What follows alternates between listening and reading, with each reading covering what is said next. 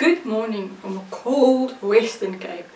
And to you there in the Northern Hemisphere, enjoy the summer. I'm jealous of you. Now let's get started. Last week we learned that Adam committed high treason. That is, he sold out to Satan.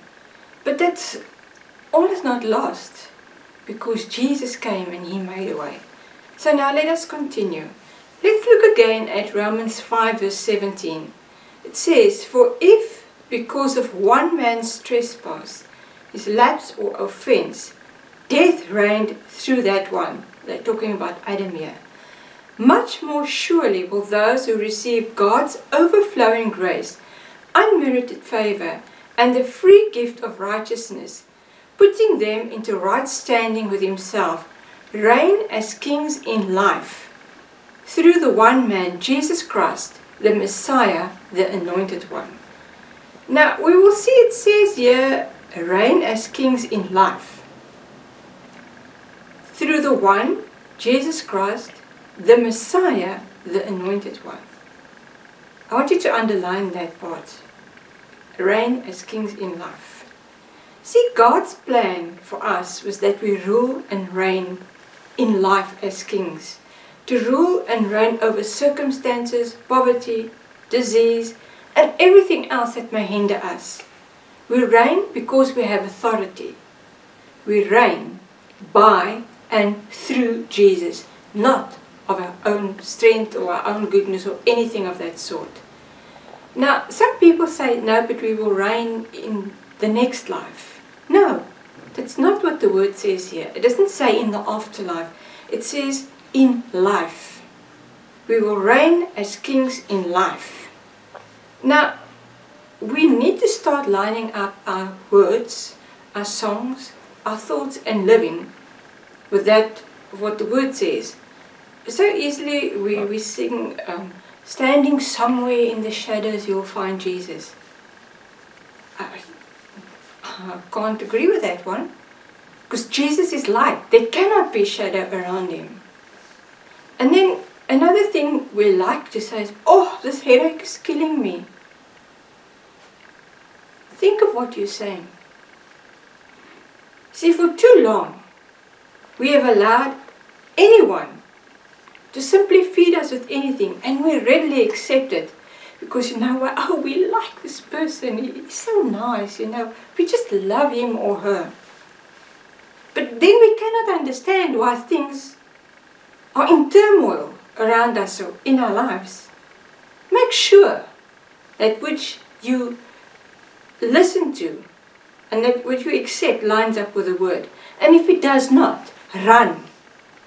Don't put yourself in a position where you are under the authority or under the spirit that rules in another man's house. Be careful of what you allow. Now, another thing that we simply just accept, or we have our own idea of, is poverty versus humility. Many people have the idea that if you are poor, you are humble. That's got absolutely nothing to do with it. You can be poor and be very arrogant as well. And it can be the other way around. God did not intend for us to live a life that is poverty-stricken. Believers have allowed the devil to cheat them out of every blessing they could enjoy by believing some things. We are to reign as kings, not so? That's what the word said. Now, does the idea of poverty line up with a king? I don't think so, and I'm sure you will agree with me. Now, as Christians, we need to accept and learn that we are seated with Christ.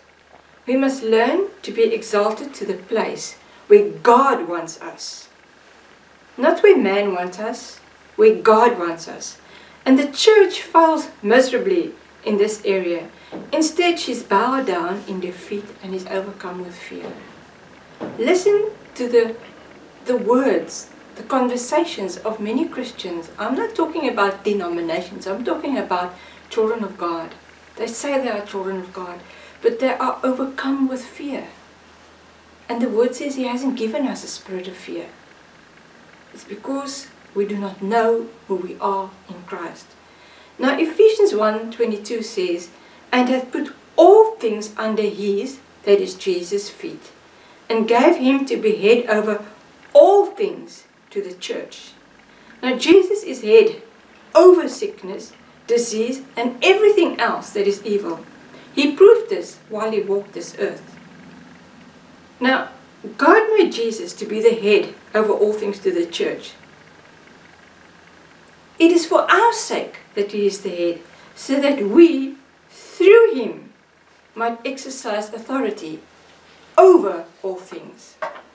When we understand what belongs to us, we will enjoy the victory that Christ has obtained for us.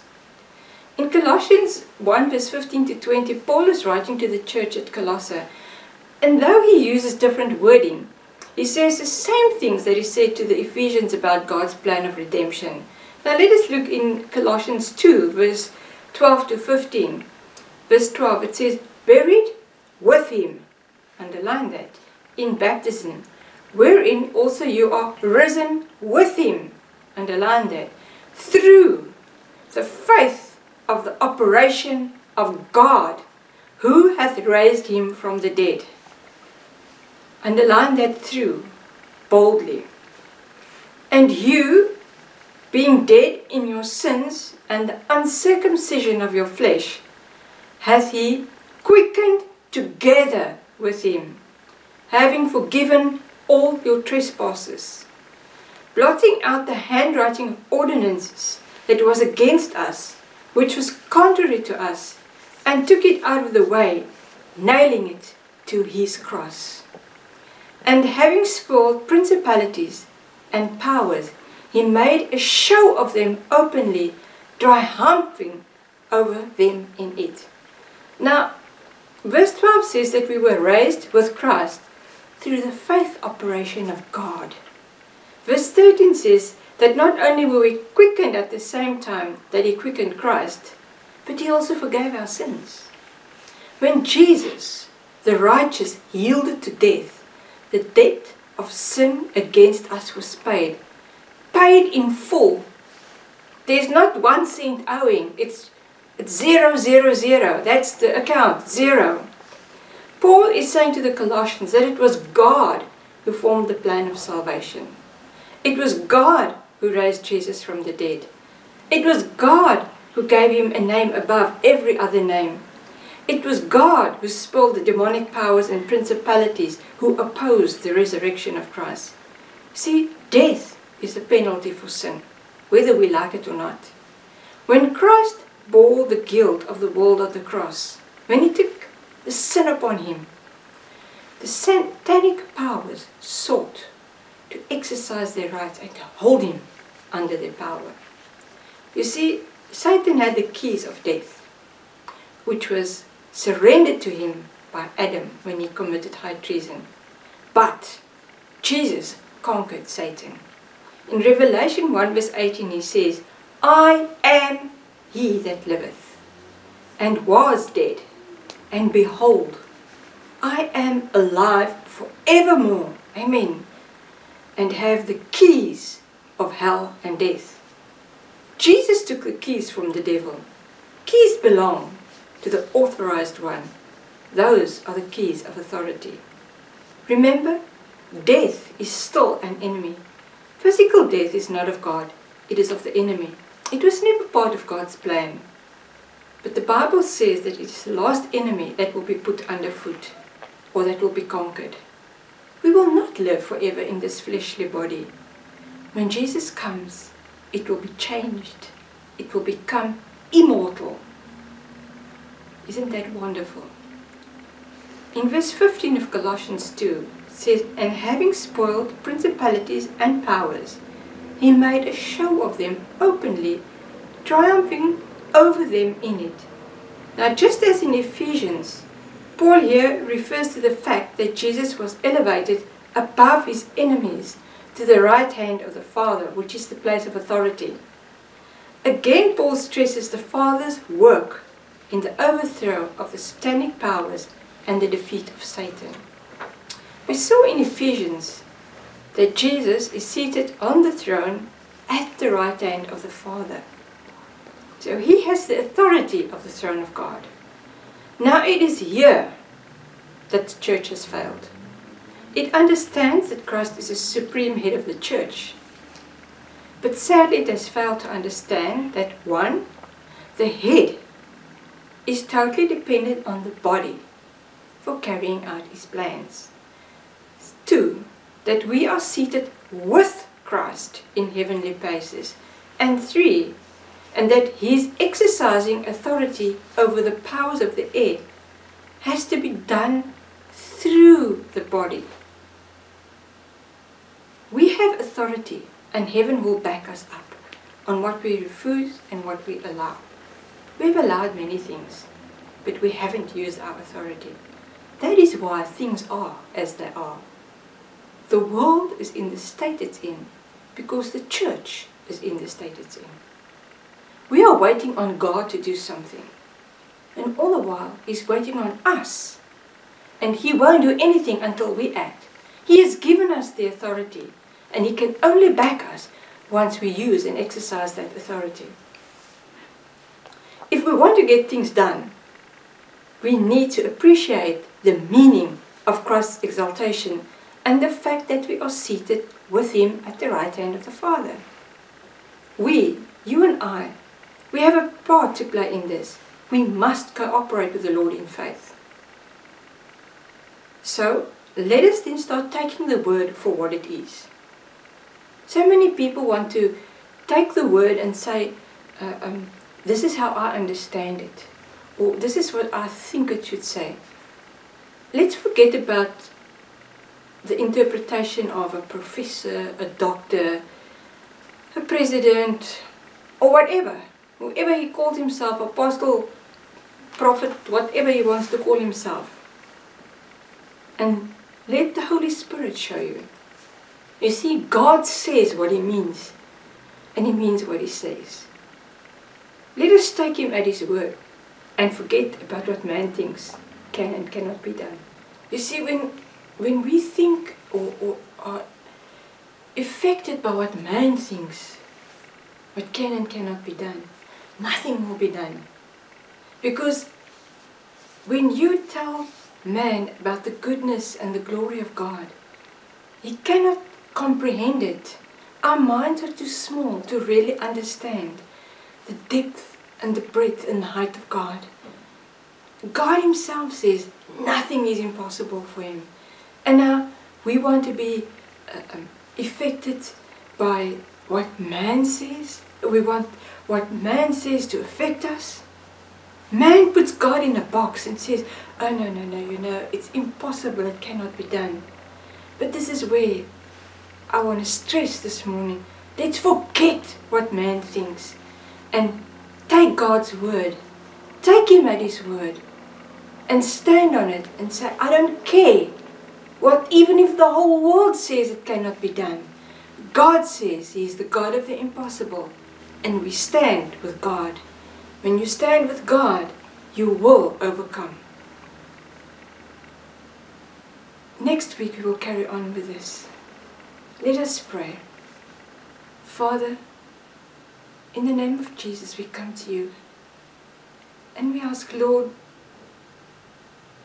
we fail to understand your greatness. But Lord, we do not need to understand.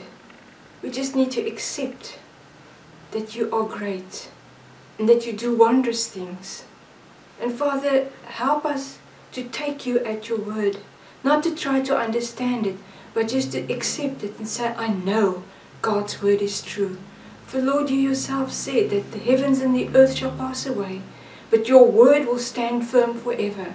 So help us, Father, to stand on your word, even though the heavens and the earth may shake, that your word, it will stand, and we will stand on your word. Father, help us realize who we are in Christ, what you have done for us through Jesus Christ, and that the enemy is a defeated foe, that he no longer has the power over us. But Lord, we allow him so many things. Help us to realize that which we allow you are going to allow. For you have given us the authority.